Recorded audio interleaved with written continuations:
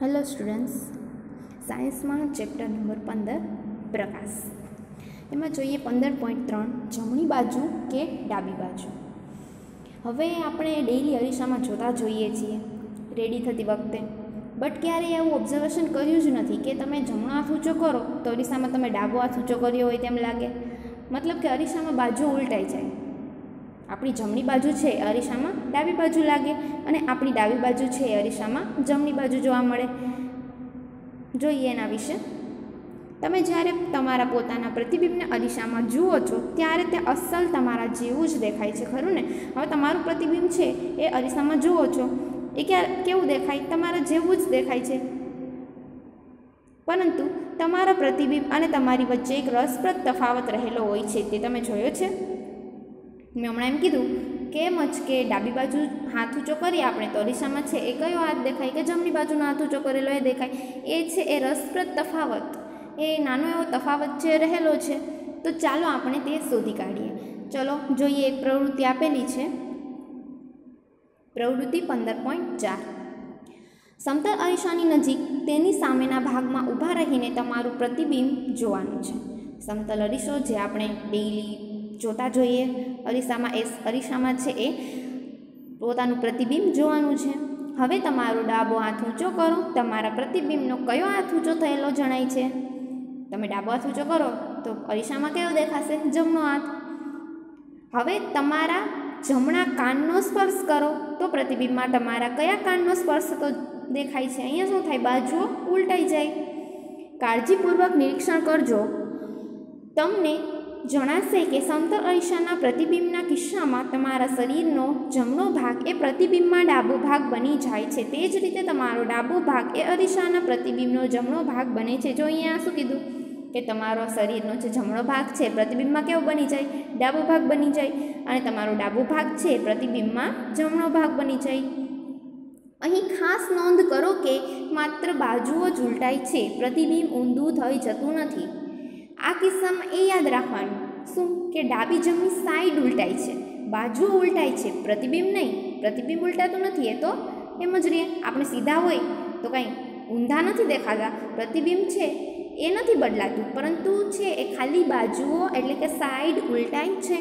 આપણે અરીસામાં હાથ ઊંચો કરીએ તો તે આપણને ઉલટો નથી દેખાતો।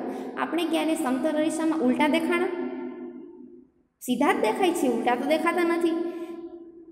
આપણે સીધા જ દેખાય છે સમતલ અરીસામાં। સમતલ અરીસો છે એમાં સીધા જ દેખાય છે, ઉલટા દેખાતા નથી। પ્રતિબિંબ ઉલટું નથી દેખાતું, પણ હા માત્ર તેની દિશા જે છે ડાબી જમણી તે ચેન્જ થઈ જાય છે। આખું પ્રતિબિંબ નથી ઉલટું દેખાતું। જો અહીંયા જોઈ શકો છો આકૃતિમાં, પ્રતિબિંબ તો એ જ રહે, પણ ખાલી એની દિશા છે ડાબી જમણી સાઈડ એ છે ચેન્જ થઈ જાય, એ ઉલટાઈ જાય છે। તમારો ડાબો હાથ એ સમતલ અરીસામાં તમારા પ્રતિબિંબનો જમણો હાથ બને છે। જો તમે જોઈ શકો છો અહીંયા ડાબો હાથ ઊંચો કરે તો સમતલ અરીસામાં શું દેખાય કે પ્રતિબિંબનો જમણો હાથ, પ્રતિબિંબ છે એનો જમણો હાથ બની જાય। હવે કાગળના ટુકડામાં તમારું નામ લખીને તેને અરીસાની સામે ધરો। કાગળનો ટુકડો છે એમાં તમારું નામ લખીને અરીસામાં સામે ધરવાનું। આ નામ અરીસામાં કેવું દેખાય છે? જો અહીંયા એમ્બ્યુલન્સ છે એનો ફોટો આપેલો છે કે એમ્બ્યુલન્સ છે એ ઊંધું લખેલું છે, એ સીધું લખેલું નથી, એ ઊંધું લખેલું છે।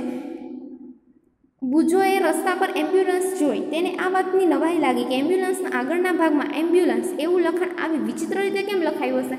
જો આપણે એક કાગળ પર આપણું નામ લખીએ અને આપણે એને અરીસામાં ધરીએ, અરીસામાં જોઈએ તો એ નામ પણ આવી જ રીતના ઊંધું દેખાશે।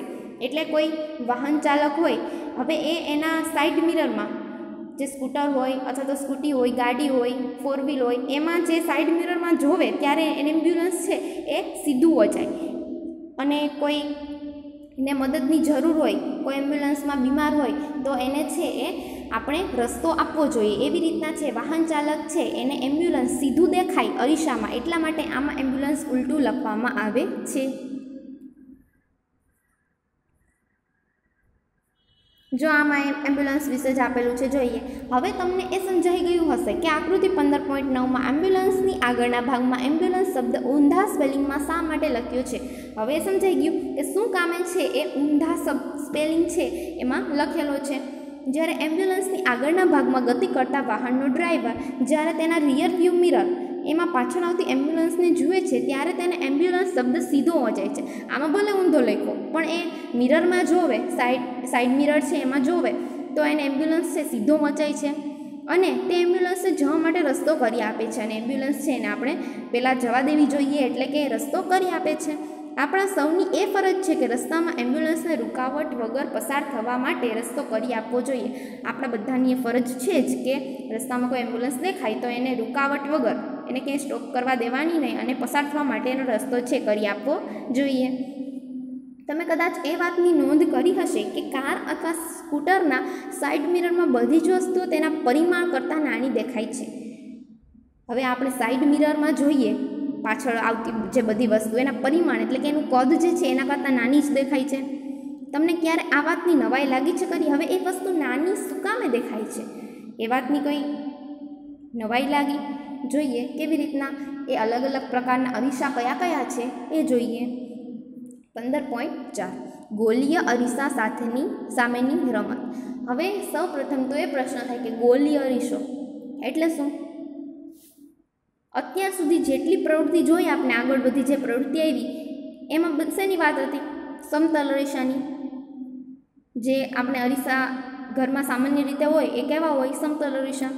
કે તેની સપાટી કેવી હોય? સીધી હોય. અમુક અરીસા એવા છે કે જેની સપાટી સીધી નથી.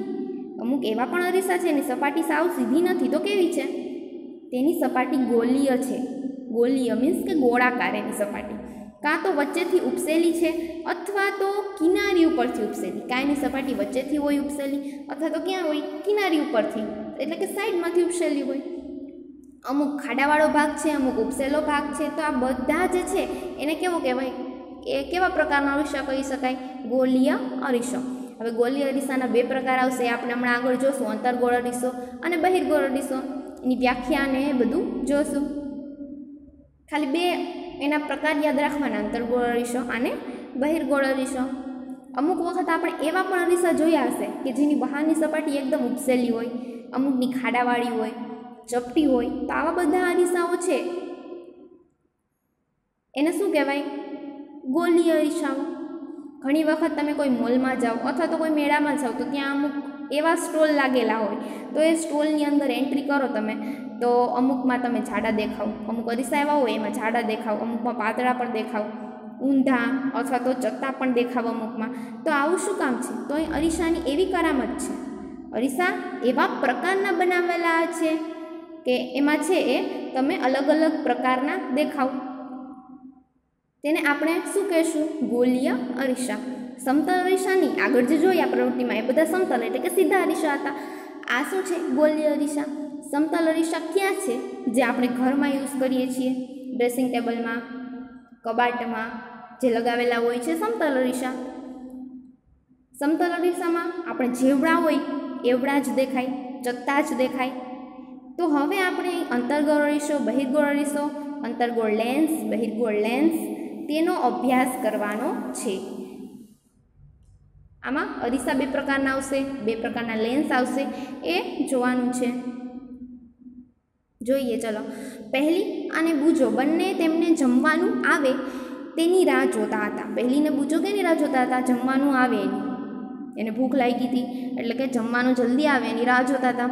બૂજોએ સ્ટીલની પ્લેટ હાથમાં લીધી તો તેમાં તેનું પ્રતિબિંબ જણાયું. હવે એની પ્લેટ છે, હજી જમવાનું આવ્યું નહોતું, ખાલી હતી, તો એની પ્લેટ હાથમાં લીધી તો એમાં એને એનું પ્રતિબિંબ જોયું.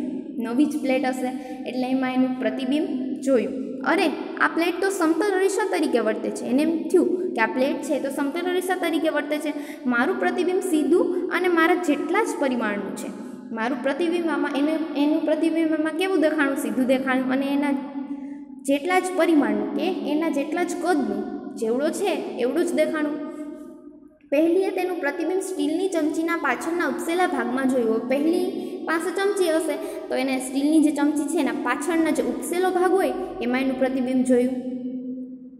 તેણે કહ્યું, બુજો, જો તો મારું પ્રતિબિંબ સીધું તો છે, પરંતુ તે ખૂબ જ નાનું દેખાય છે. હવે પહેલી બુજોને શું કીધું કે મારું પ્રતિબિંબ સીધું જ છે, પણ છે એ કદમાં નાનું દેખાય છે.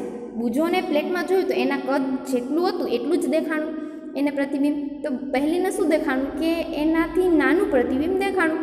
આ સ્ટીલની ચમચી પણ કોઈ પ્રકારના અરીસાની જેમ વર્તે છે. આ જે સ્ટીલની ચમચી છે, પહેલીને એમ થયું કે એ પણ છે એક પ્રકારનો અરીસો, એની જેમ જ વર્તે છે. તમે પણ તમારું પ્રતિબિંબ જોવા માટે ચમચી અથવા અન્ય વક્ર સપાટીનો ઉપયોગ કરી શકો છો. તમારે પણ તમારું જો પ્રતિબિંબ જોવું હોય તો સ્ટીલની ચમચી અથવા તો અન્ય વક્ર સપાટી હોય એનો પણ ઉપયોગ કરી શકો છો. એના પછી એક પ્રવૃત્તિ આપેલી છે, જોઈએ 15.5.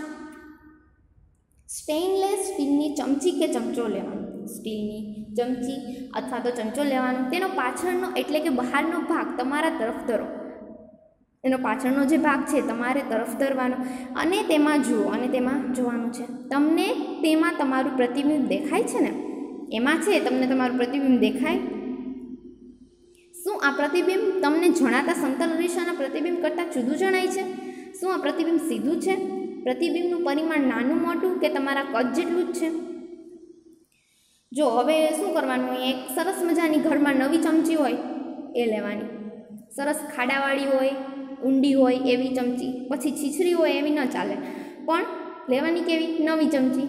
હવે આ ચમચીમાં તમારે ખાડાવાળો અંદરનો ભાગ છે, જ્યાંથી આપણે બધું દાળ ને સૂપ ને એવું પીતા હોય એ અંદરનો ભાગ છે, એ ખાડાવાળો ભાગ એને તમારા ફેસ પાસે, તમારા મોઢા પાસે રાખી અને જોવાનો પ્રયત્ન કરવાનો છે કે તમારું પ્રતિબિંબ એમાં કેવું દેખાય છે. અને તેવી જ રીતે બહારનો ઉપસેલો ભાગ છે તેમાં પણ તમારું પ્રતિબિંબ જોવાનો પ્રયત્ન કરવાનો છે. હવે ચમચીના અંદરના ખાડાવાળા ભાગમાં તમારું પ્રતિબિંબ જુઓ. જે અંદરનો ભાગ છે ખાડાવાળો એમાં તમારું પ્રતિબિંબ જોવાનું છે.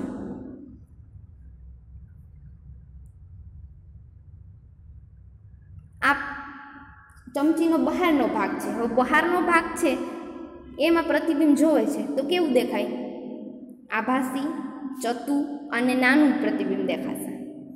કેવું દેખાશે? નાનું. આભાસી એટલે એકચ્યુઅલી હોય નહીં પ્રતિબિંબ, પણ આપણે એવો ભાસ થાય એટલે કે આ બહારના ભાગમાં પ્રતિબિંબ છે. કેવું દેખાશે? આભાસી દેખાશે એક તો. પછી ચતું, ઊંધું નથી થઈ જતું. જો અહીંયા કેવું છે? પ્રતિબિંબ ચતું જ છે અને નાનું દેખાશે. આ બહારના ભાગમાં જે ઉપસેલો બહારનો ભાગ છે એમાં પ્રતિબિંબ જોવે છે ત્યારે. અને આ શું છે? ચમચીનો અંદરનો ભાગ. ચમચીનો અંદરનો ભાગ છે એમાં પ્રતિબિંબ જો કેવું થઈ ગયું? ઉલટું થઈ ગયું. કેવી રીતના જોઈએ? આમાં શું કીધું છે? ચમચીની વળાંકવાળી ચળકતી સપાટી અરીસા તરીકે વર્તે છે. આગળ બાકી હતું.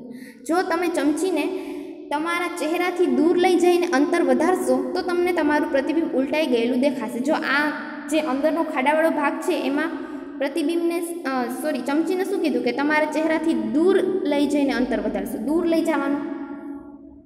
ચમચીને દૂર જેમ લઈ જશો એમ શું થશે કે ઉલટું થઈ ગયું પ્રતિબિંબ. પહેલાં છે એ નજીક રાખશો એટલે આભાસી, ચતું અને મોટું પ્રતિબિંબ દેખાશે. નજીક રાખશો ચમચીને ત્યારે, અને દૂર લઈ જશો ત્યારે પ્રતિબિંબ ઉલટું દેખાશે. તમે આ પ્રવૃત્તિમાં તમારા ચહેરાને બદલે પેન કે પેન્સિલનો ઉપયોગ કરીને પ્રતિબિંબની સરખામણી કરી શકો છો. હવે આ પ્રવૃત્તિ છે એ બધાએ ઘરે જાતે કરવાની છે અને જોવાનું કે તમારું પ્રતિબિંબ છે એ કેમાં સીધું દેખાય, કેમાં ઉલટું દેખાય છે એ જોવાનું છે. શું જોયું આપણે કે આ બહારનો જે બહારનો જે ઉપસેલો ભાગ છે એમાં પ્રતિબિંબ કેવું દેખાશે? આભાસી, ચતું અને નાનું. અને અંદરનો જે ભાગ ખાડાવાળો છે એમાં પ્રતિબિંબ આભાસી, ચતું અને મોટું દેખાશે. અને જેમ જેમ તમે ચમચી દૂર લઈ જાશો એમ તમને પ્રતિબિંબ તમારું ઉલટું થતું જણાશે.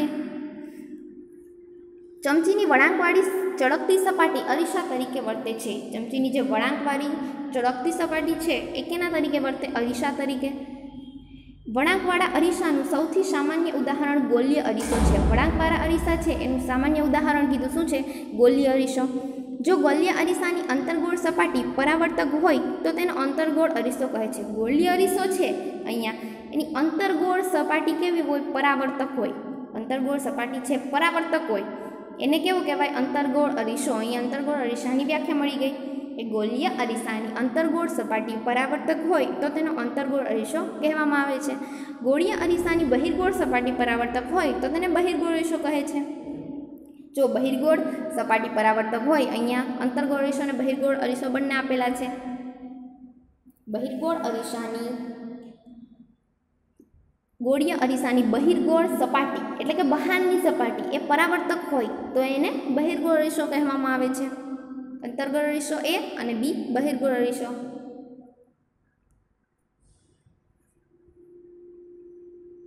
હવે શું કરવાનું છે કે અંતર્ગોળ અરીસા તથા બહિર્ગોળ અરીસાને શા માટે ગોળીય અરીસા કહેવામાં આવે છે એ આપેલું છે કે શું કામ આપણે એને ગોળીય અરીસો જ કહીએ છીએ. એક રબરનો બોલ, ટેનિસનો દડો ચાલે. રબરનો બોલ લેવાનો અથવા તો ટેનિસનો દડો, તેના એક ભાગને આકૃતિમાં દર્શાવ્યા મુજબ ચપ્પુ કે હેક્સો બ્લેડ વડે સાચવીને કાપો. હવે કોઈ ચપ્પુથી છે એ બોલને કાપવાનો છે. સાવચેતી સ્વરૂપે તમારાથી મોટા કોઈ વ્યક્તિની બોલ કાપવામાં મદદ લો. હવે તમારાથી મોટા હોય એ વ્યક્તિની બોલ કાપવામાં મદદ લેવાની છે. હવે આ બોલ છે એ જોઈ શકો છો, તમને અંદરની સપાટી આપેલી છે એ અને બી એ બહારની સપાટી આપેલી છે. અંદરની સપાટી છે એ કેના તરીકે વર્તશે? અંતર્ગોળ તરીકે. અને બહારની સપાટી એ શું છે? બહિર્ગોળ. ચમચીની અંદરની સપાટી અંતર્ગોળ અરીસા તરીકે વર્તે છે. જો અહીંયા એમ કીધું ચમચીની જે અંદરની સપાટી, અંદર ખાડાવાળો જે ભાગ હતો એ શું વર્તે? અંતર્ગોળ અરીસા તરીકે. જ્યારે તેની બહારની સપાટી બહિર્ગોળ અરીસા તરીકે વર્તે છે. જ્યારે તેની બહારની સપાટી છે એ કેના તરીકે વર્તે? બહિર્ગોળ અરીસા તરીકે. અંદરની સપાટી અંતર્ગોળ અરીસા તરીકે અને બહારની સપાટી બહિર્ગોળ અરીસા તરીકે. આપણે જાણીએ છીએ કે સમતલ અરીસા વડે મળતું પ્રતિબિંબ પડદા પર મેળવી શકાતું નથી. સમતલ અરીસામાં જે પ્રતિબિંબ મળે એ પડદા ઉપર મેળવી શકાતું નથી. શું આ વાત અંતર્ગોળ અરીસા વડે મળતા પ્રતિબિંબ માટે પણ સાચી છે? અંતર્ગોળ અરીસામાં જે પ્રતિબિંબ મળે એના માટે પણ આ વાત સાચી છે. ચાલો આપણે શોધી કાઢીએ.